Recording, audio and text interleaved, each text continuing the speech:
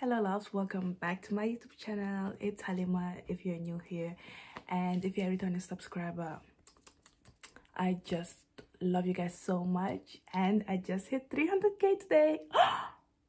Not 300k, 300 subscribers one day, but I just hit 300 subscribers, and I am grateful for each and every single 300 of you. I just love you guys so much. Anyways, okay, today's video is gonna be about becoming the better version of ourselves. And anyways, in 2024, by the way, it's December, and I feel as though when you're writing, you know, your 2024 resolutions, I feel as though it needs to start in December.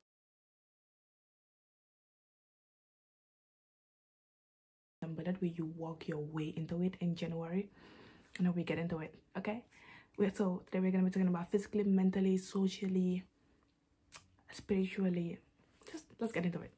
Okay, I have everything on my iPad because I tend to forget stuff if I don't write it down, so I need to work on that too. But let's get started. First off, we're gonna start off religiously, and I feel as though whatever you do, you need to make sure that God is a part of your plans. So whether you're Muslim, Christian, Jew, whether you practice Hinduism or Buddhism, and you're watching this video specifically for, like, because I am Muslim, so specifically for like the Muslim girls, I'm gonna say start waking up for tahajjud. You know, get up, pray, because there's nothing worth it like if you do not have God with you. And then also do not forget your dhikr, so your alhamdulillah and stuff like that. Say them throughout the day, like incorporate them into your life slowly, that you get so used to it and you say it so often without even having to remind yourself.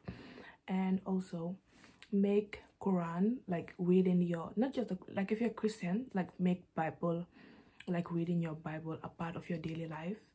And if you're Muslim, be reading your Quran every single day. Like even if it's, you don't have to like read a whole chapter, but like even if it's a short surahs, like at least try to read one surah a day. I am trying to improve on this, and I have a friend that's my teacher that's teaching me right now, so I'm really grateful for that, because I left Quran school really early and I missed a lot of classes that I really regret.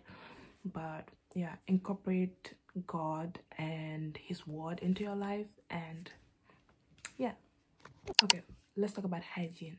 First off, let's talk about showers. Okay, you, my friend, you are gonna get a non-scented soap, let's say palm olive, like that is non-scented and antibacterial.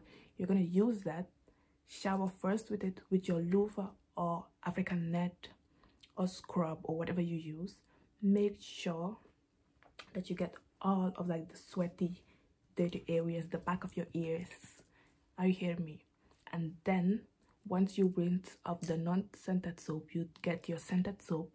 Get a scent that works for you, maybe like coconut and vanilla or strawberry. Me personally, I'm a coconut and vanilla type of person, or honey, but you can get strawberry or like whatever scent you love, and then use that. That way you have already gotten the dirt of your body, and you're gonna be smelling good because of the scent that you, because of the body wash that you just used. When you get out of the shower, don't let your body dry completely, let it be a bit damp, and then get a lotion that has the same scent or a similar scent to your body wash, and use that. That way the scent will stay on longer. If I hear anyone saying, oh, I don't use deodorant because it's winter, I don't want to hear anyone tell me about, oh, I use Christian deodorant, it's the nature's deodorant. You know damn well that thing doesn't work. And don't use winter as an excuse. Put on your deodorant, whether you want the spray or the roll on, whatever, just use deodorant. Next up, skincare. Be taking care of your skin, guys. Don't just say, oh, I'm just gonna wear makeup to cover it. If you're dealing with skin issues, deal with your skin issues first and pause on the makeup, or wear light makeup and then go back to your makeup, however you want to do it. And if you're wearing makeup, please be cleaning your makeup brushes. I personally am not a very huge makeup person, but if you wear makeup, clean your makeup brushes, because then those could also be affecting your skin condition, like your acne or everything. Exactly. Next up, we're gonna be talking about how you spend your free time.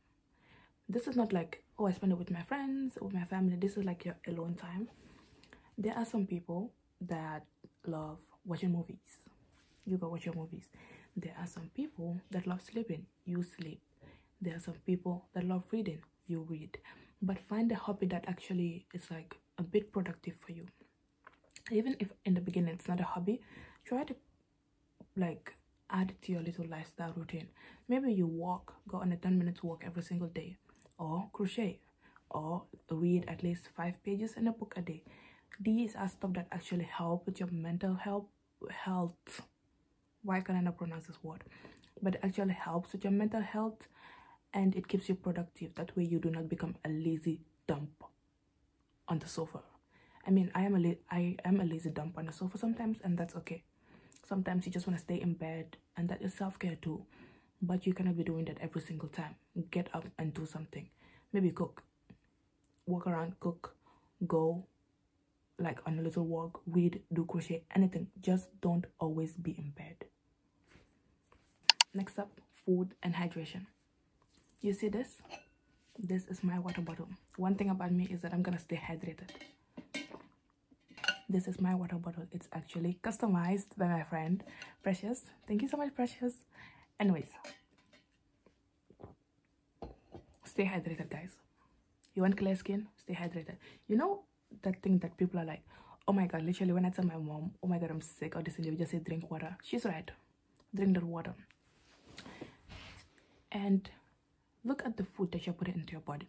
Yeah, nobody can be like, oh my god, do not eat fatty foods, do not eat pieces. Like, obviously you're gonna eat them. Why? Because they're your happy foods. But also do not forget your vegetables and your fruits. Be careful of what you put into your body. Even if you're gonna be drinking sugary stuff, don't go overboard. Again, too much of everything is not good. So yeah, be careful of what you put into your body. Drink your water throughout the day. Get a little water bottle, go to school with it. Why? Because you need to be staying hydrated. And don't skip your meal, guys. Eat your meals. Morning, eat your breakfast, lunch, and dinner. Don't be out there skipping your meals. You need to be eating stuff. You need to be eating well. You are a growing human being. You need that food. I'm watching all of you. I am watching you. Next up, saving up your money. I do retail therapy, and that's not good. So whenever I'm sad, what do? I go out and I spend money. But the past few months have been really good because I've been able to save so much money because of how much I stopped. And you know what I did? Budget. Start budgeting. Before you get your money, my friend told me this earlier, and she's like, before you get your money, budget what you are going to spend your money on. That way you know what you're going to save, what you're going to spend, and what you can just play around with. So do that. And in 2024, set a goal. Like, you're like, oh, this is the amount of money I want to save. That way, in your mind, it's going to be like, hold on a minute. That's how much I'm saving for. So I cannot just be playing around with money. But like, yeah, do that. Save your money, guys. And there are so many ways you can save your money. Me personally, I have a piggy bank. Hold on, actually, let me show you guys my piggy bank.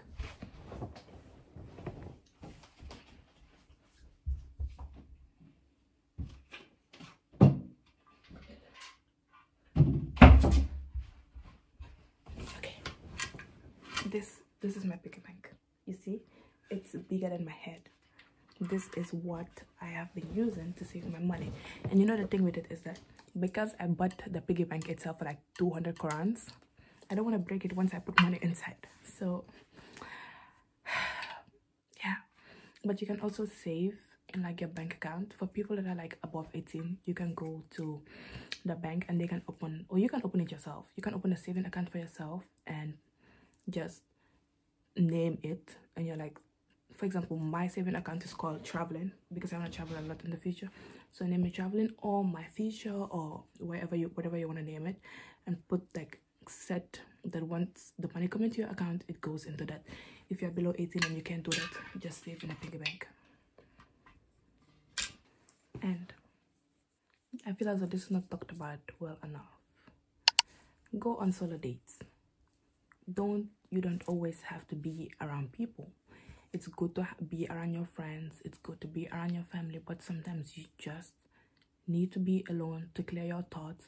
So dress cute, get on your little accessories, put on your little boots, your little bag, and go maybe to a coffee shop. I don't know.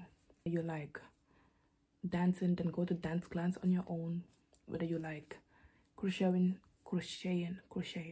or knitting, then get dressed, go to your little coffee shop, put on your little headphones. You know, be mysterious if you want to be, but spend some time alone and go on solo dates. It's really good to clear out your thoughts and to find yourself. Maybe get over stress of life, get over stress with friends, get over stress with family.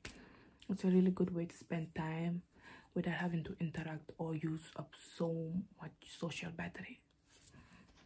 Okay, spend, like, I know I'm talking about like go on solo dates and stuff like that, but spend time with your family and friends. Catch up with people that you haven't seen in a while. Like, for example, if you had friends from other school that you hardly see, once you have the time, set up dates, go out, catch up, spend time with your family, talk to them, see how it is going, build relationship with people. Because as human beings, as much as we need time off on our own, we also need to socialize to keep this thing moving in check. I almost poked my eyes out, but we're not gonna talk about it. We don't talk about no. But yeah, socialize, spend time with family and friends. Okay, but when it's getting overwhelming, like, take a pause and take your time off, you know.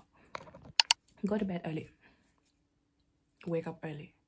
That way you have time to do, like, get ready, and you don't have to be rushing around and just messing up your head over stuff. You get me? You feel me? Like, I know you're feeling me right now. You're feeling me through the screen, right? I know you are. Like, we vibe so well. We vibes. I'm sorry. Anyways, yeah, I am also working on my sleep. I am also working on my sleep schedule because mine is also messed up. But it's because of my exams these days and tests that I've been having. But I'm getting right back into my early sleeping and early waking up.